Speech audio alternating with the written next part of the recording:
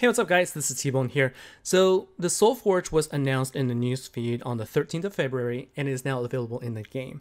So what I want to do is just to talk a little bit about what this is all about and provide a little bit more clarity for those of you who may be confused. And also keep in mind that this is only available for players who have collected either Master Collection cards or Ultra Rare cards when they first were introduced and that did not come with any souls, as well as any Generation 3 relics. If you just recently started playing, then this will not be applicable for you as you don't have any of the eligible cards or relics. And they actually do list, the eligible cards as well as relics in here. And then at the very bottom, they also say that if you've obtained any cards from the Proving Ground store when the store was first introduced, and those cards did not come with any souls, if you purchase any of those cards from back then it actually doesn't count.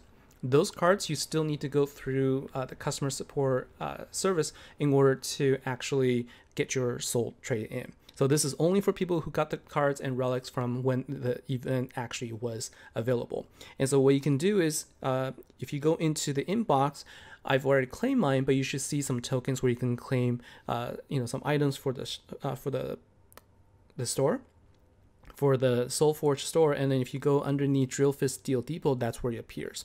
And so when you go in here, you're going to see, all of the eligible items that you have in your own inventory. That includes any relics or any of the Master Collection cards or Ultra Rare cards that can be converted into souls. So this is where you would actually go to.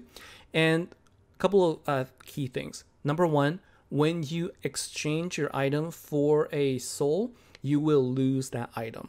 So for example, if I were to trade in one of my relics, I will lose that relic. And so the next question is whether you should do this.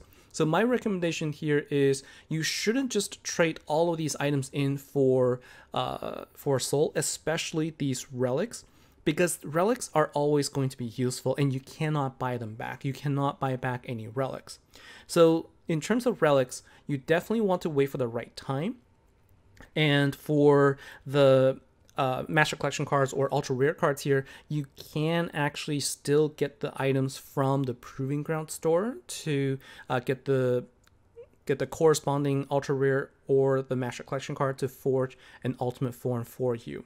And so I would say if you haven't spent your Proving Ground store just yet, to take a look and see what other cards you have available, and then you can make a decision on that then.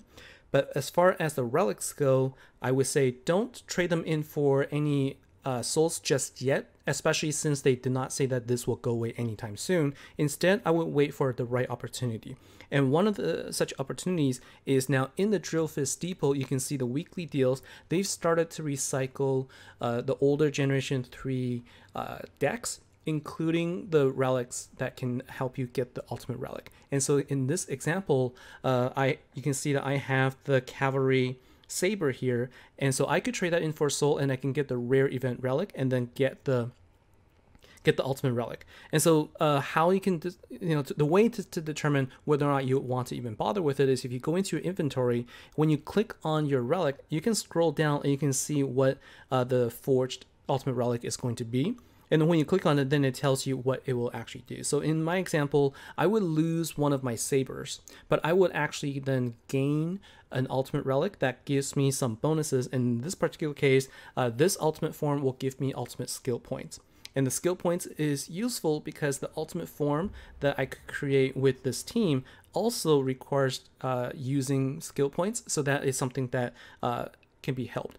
And so in the situation where the cards or the relics are available in the Drillfist Deal Depot is, I think, when you can make a decision to purchase the rare event relic and then trade in your regular relic for a soul so that you can actually get the ultimate relic here. And this way you don't have to buy both from the store, and you wouldn't need to trade in with customer support because they did not actually support that back then.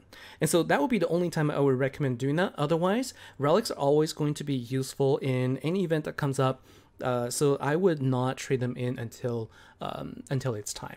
And so just wanted to take this time to explain a little bit and to provide my take on what you should do. Hopefully this helps. If you have any questions, please feel free to comment below in the video, or you can reach out to me in the network app, and I'll be happy to also provide you with more info there. So thanks a lot for watching, and I'll see you next time. Take care.